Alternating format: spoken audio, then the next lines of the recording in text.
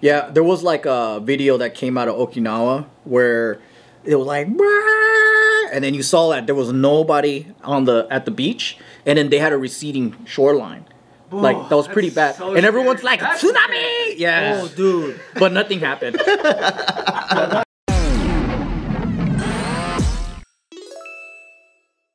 So Taiwan just had a pretty bad earthquake, you guys probably. Dude, that shit was crazy. Yeah, the videos that I've seen are insane. Like the whole bottom floor is gone and it's like leaning. It's smooth criminal. Yeah. The crazy thing is that even though that's a 7.4 earthquake, right? Yeah. They had at least 9 deaths. Yeah. Hundreds of injured. You know how impressive that is? Yeah. That's very I was telling Bart, I was like, dude, if this was Pakistan, that shit would have been like 30,000 dead, 100,000 injured. They would have blamed Israel. Yeah. I don't know about Pakistan. I think they would have blamed India. Different group, different group. They would have blamed Ukraine.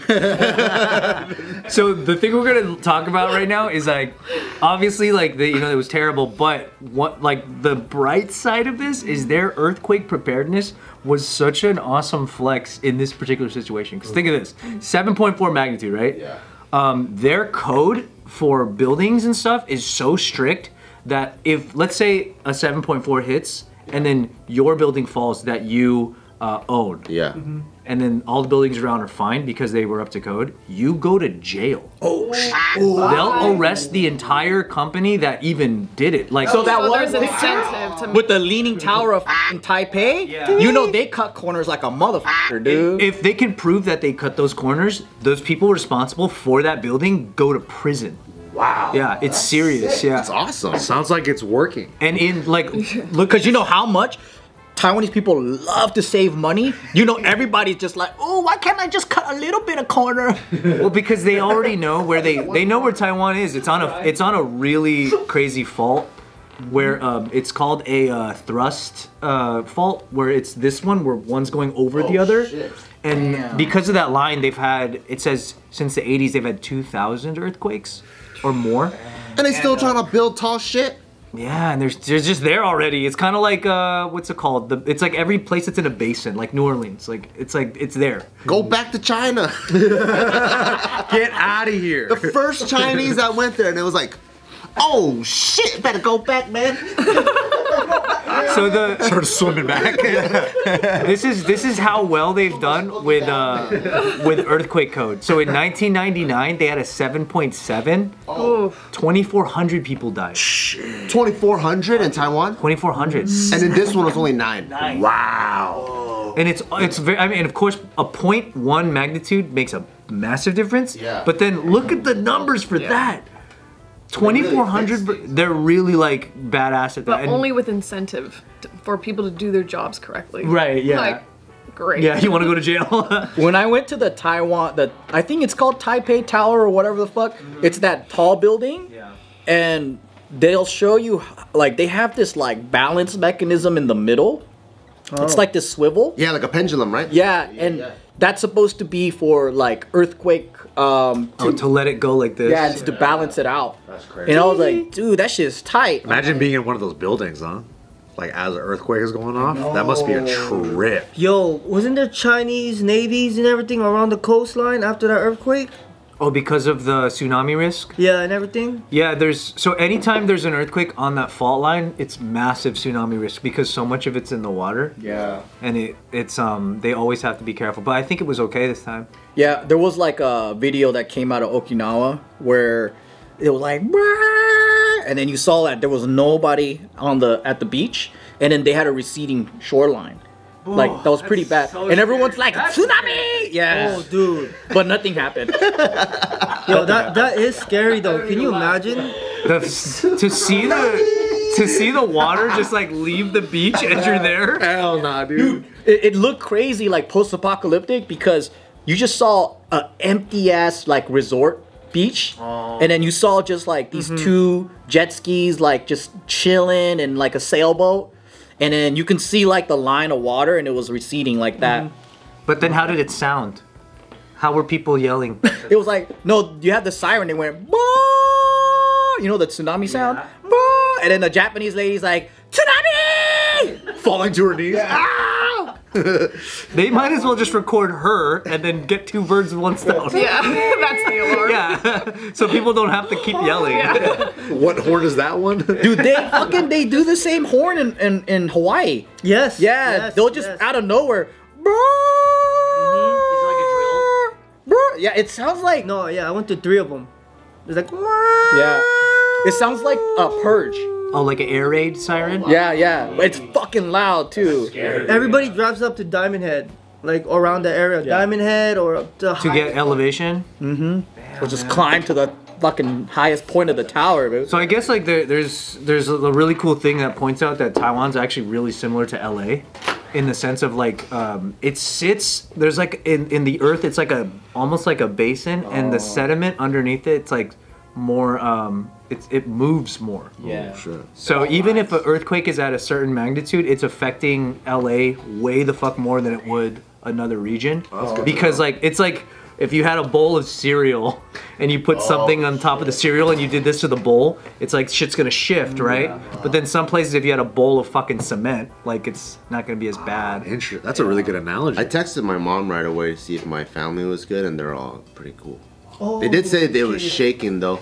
Your family is there. They were in the south, so I think theirs was a 4. But where it struck was like 7.4 or whatever. So they still shook and they still felt it, but it wasn't nearly as bad. So you're telling me that if an earthquake of that magnitude hits LA or California, we'd be fine? We're chilling? No, because even though we have a similar building code, We don't have those prison laws. We're the bowl of cereal, though, right?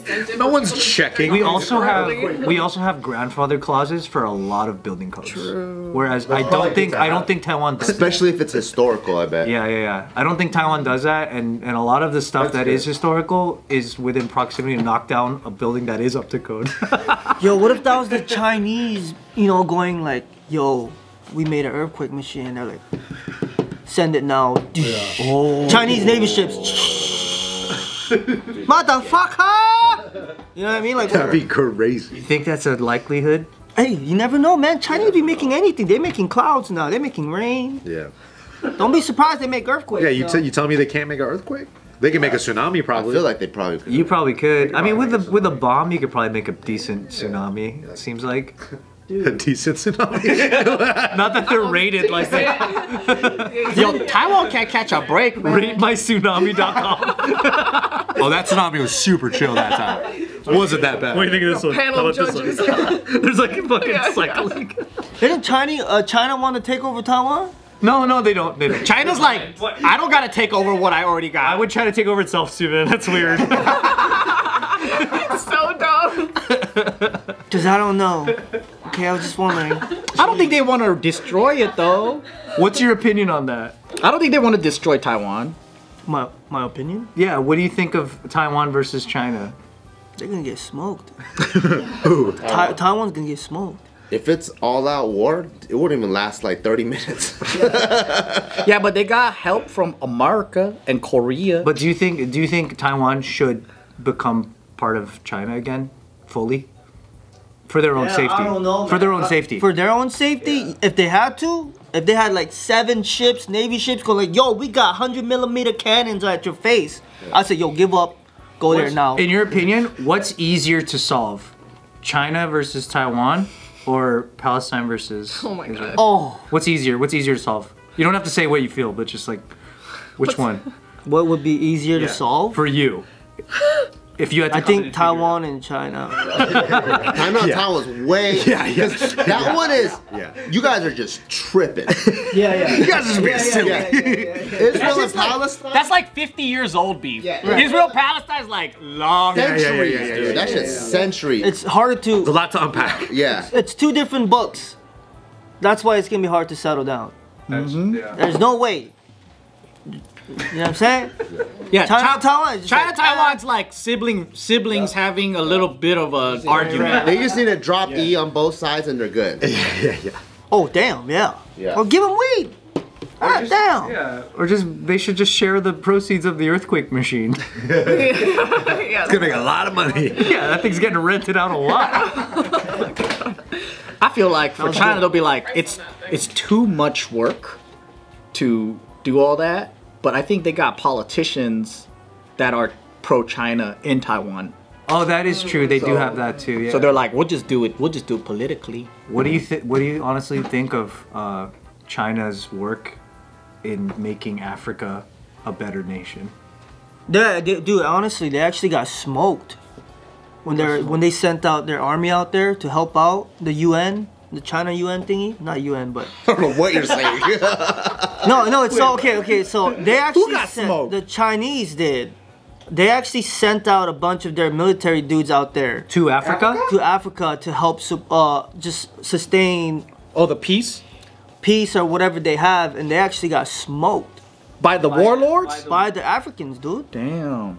I don't know anything about this. I'd be watching too much, man. That's believable though. Yeah. All I know is the weirdest thing is Chinese people living in Africa, making African friends and making TikToks together, and then you have African Chinese pop stars. That's cool. Damn. That's the craziest That shit. is pretty crazy. You guys see that one ad where the guy goes, "We love you," like you got like 5, 7 of them. You can pay them to do ads, and they're like, there's like Joel, we love you, Joel. Happy birthday. and they take your photo, they kiss it, Yeah. and then they do like an African dance. Those guys are. And you read the comments, like, this is slavery. I'm like, damn, bro, everyone's complaining still. Like, what the it's fuck? like it's same. This is slavery. Everything's slavery, Oh no! That is what people say. What a way to use them for advantage. I'm like, bro. Because it's like you're dangling like money that's kind of like nothing to you, but then to them. Being a husband is a slave, man. Yep, Everything's facts. slavery, bro. Damn, you said it. You said it. I didn't say it, but it's true. But if there's like, if there's people in a village somewhere that are offering a service for money, like, yeah, it'd be cool to pay them something rather than buy a Hallmark card, Like, it seems like, at least intuitively, it seems kind of nicer, but. No, it's smart. All they have to say is, we love you, Joel. And then do it. But the idea is that it's demeaning, but who knows? Maybe it's chill.